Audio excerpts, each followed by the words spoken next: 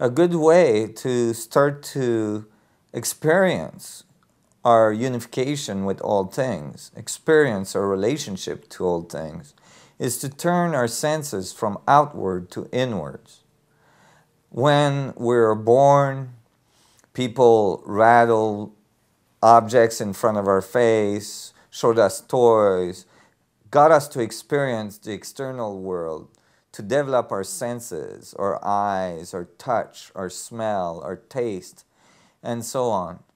However, there is another set of senses. There is the expansion senses, the ones that are from ourselves to the outside, and then there's the contractive senses. There is the senses that go inwards towards singularity, that goes towards the center of every atom that you're made of, that goes towards the center of every billions of subatomic particles that you're made of.